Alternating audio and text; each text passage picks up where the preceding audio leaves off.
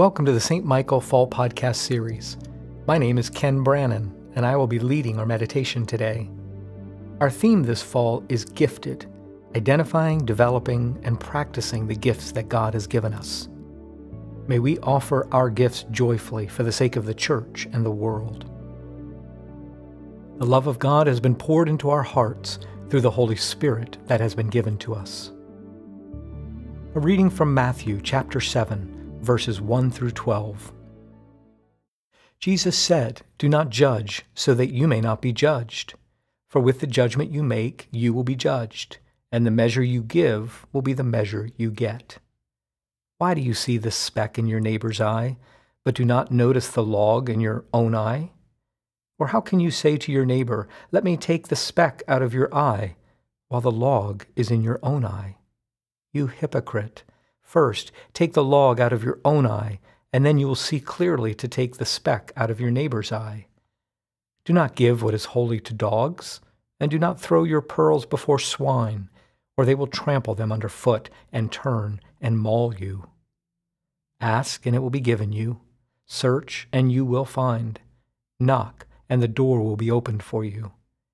For everyone who asks receives, and everyone who searches finds, and for everyone who knocks, the door will be opened. Is there anyone among you who, if your child asks for bread, will give a stone? Or if the child asks for a fish, will give a snake? If you then, who are evil, know how to give good gifts to your children, how much more will your Father in heaven give good things to those who ask him? In everything, do to others as you would have them do to you, for this is the law and the prophets." Here ends the reading.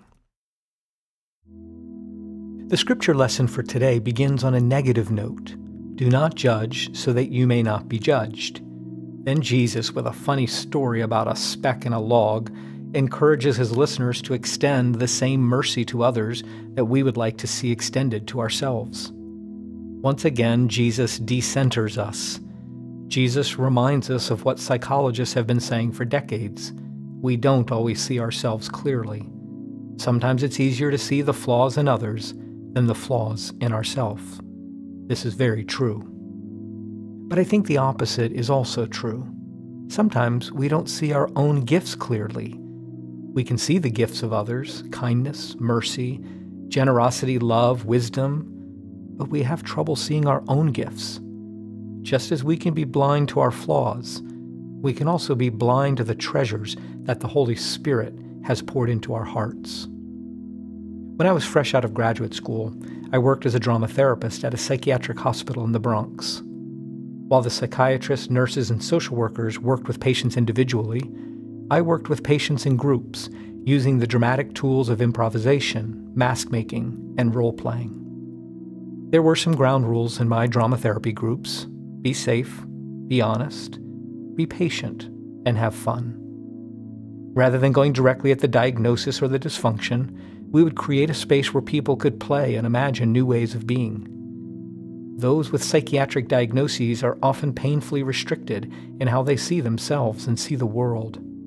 My job was to create a space where they could expand their perceptions and behaviors. Together, we became more human in the best sense of the word. There was a period of months when several people referred to my group died suddenly and unexpectedly. One was in a car accident. Another succumbed to a physical ailment that had been bothering her for months. Another committed suicide. It was awful. This may have been my job, but I loved these people. It was difficult to have so many people die in a short period of time. It got to the point where a staff member in team meeting joked, "Be careful about referring someone to Ken's group. They might just die." Gallows humor goes a long way in surviving difficult situations. But at the same meeting, another nurse spoke up. "You know what I think?" she said. "I think Ken's group is full of healing.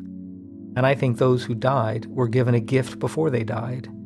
They were able to find safety, play, and respect, things that are scarce in their lives. The way I see it, folks going to Ken's group are being set free." What an amazing thing to say. This nurse was able to see my work in a way that I couldn't see it for myself. She called out the values that were core to my work and made it clear that I was offering something essential, not only for the patients, but for the staff as well. She actually helped me see that I had the gift of healing. Each of us is gifted by God. Each of us has something essential to offer the larger community. Sometimes we can see our gifts clearly, and sometimes we can't. That's why it's so important to tell one another when we see their spiritual gifts at work. It not only roots us in gratitude, it also amplifies the gifts that are already being expressed. St. Matthew is right. Do not judge. But I suggest we go a step farther. Let's call out one another's spiritual gifts when we see them, so we become an affirming community. Let's shine light on the work of the Holy Spirit that otherwise might go unnoticed.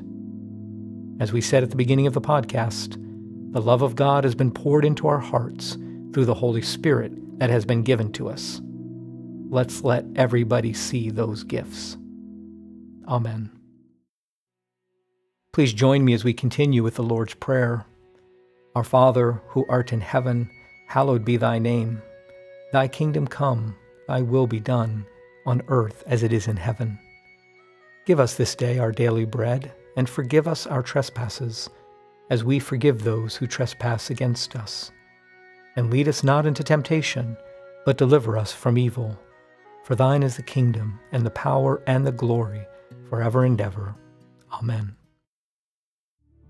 Ever-living God, whose will it is that all should come to you through your Son, Jesus Christ, inspire our witness to him, that all may know the power of his forgiveness and the hope of his resurrection, who lives and reigns with you in the Holy Spirit, one God, now and forever. Amen.